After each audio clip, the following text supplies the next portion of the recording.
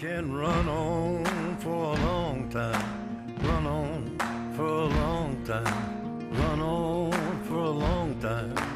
Tell them that God's gonna cut you down, tell them that God's gonna cut you down.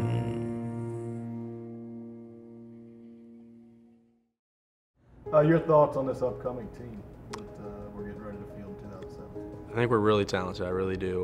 We're young, as I'm sure a lot of people know. We've lost 14 people last year, to the draft, and we were really talented last year, but I don't think the talent's dropped off at all. I think that's credited to Coach Seeley and Coach Bolt with what they do in the recruiting process. Those two guys are incredible. I think we're going to be young, but we're going to have some freshmen step in that are going to impress a lot of people.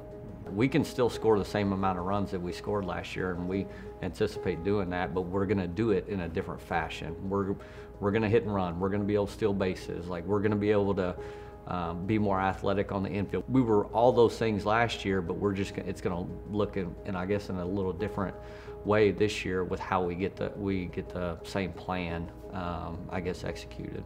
We can't help but have a new look with just all the new faces, and I think there'll be some guys that you've seen before that have been in the program before, but they're just having 17, 18 new faces. There's definitely going to be a new look.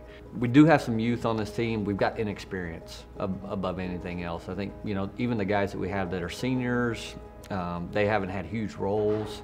We have some freshmen and we have some newcomers that are going to be able to plug in the spots where we don't have those guys. But I think our biggest question is just our inexperience, but at the same time, we have plenty of talent. Talent's not an issue for us. We've got 4 or 5 freshmen that are going to play and that can really play, and that we feel fortunate that they got to school and chose not to go in the draft. So it's always exciting for me. I mean, I never going to back down from a challenge, and our guys won't either. And we look at it as excitement. Yeah, I love the prospects of the newcomers. I mean, we've got so many guys that I think are going to contribute this year early.